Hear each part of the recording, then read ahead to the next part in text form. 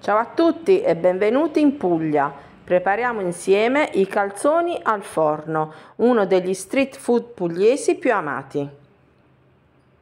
Lo prepariamo insieme e sciavanen. Prepariamo l'impasto, quindi versiamo in una ciotola la farina, il lievito, come sempre il miele, lo zucchero o il malto e iniziamo ad impastare mescolando, aggiungendo acqua poca alla volta. Aggiungiamo il sale, ancora l'acqua e mescoliamo bene. Infine aggiungiamo 2 cucchiai di olio extravergine di oliva. Mescoliamo fino a quando non sarà del tutto assorbito. Quindi copriamo con un canovaccio e lasciamo riposare per mezz'ora. Procediamo al primo giro di pieghe, quindi con le mani unte prendiamo l'impasto dai bordi e lo portiamo verso il centro. Dovremo ripetere questa operazione per 2 o 3 volte. Copriamo e ripetiamo le pieghe. Fatte le pieghe e trascorso il tempo di riposo otterremo questo impasto che andiamo a trasferire sul piano di lavoro infarinato. Io ho aggiunto la semola rimacinata, lo apriamo e lo richiudiamo al libro, quindi facciamo un'altra piega.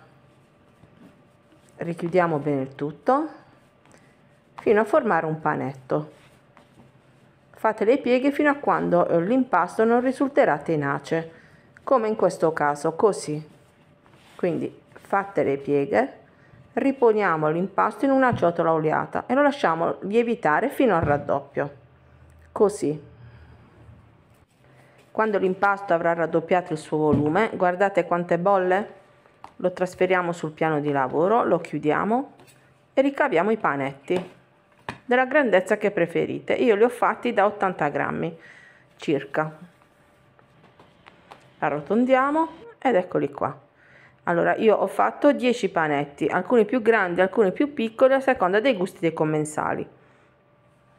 Quindi copriamo con un panno bagnato e strizzato e lasciamo lievitare per mezz'ora, un'ora, a seconda della temperatura ambiente e della stagione. Dovranno risultare così, ben lievitati.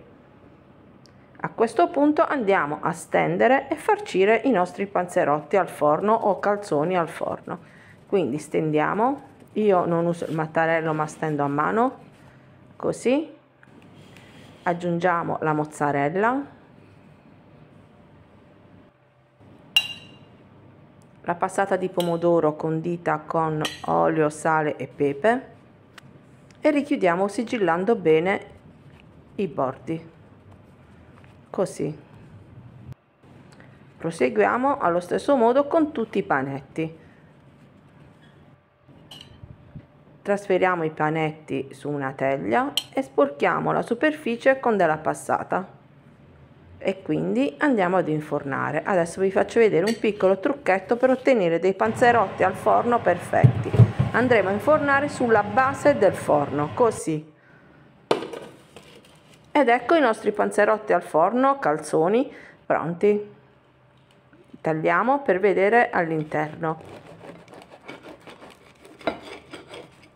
Eccoli qui. Non sono buonissimi?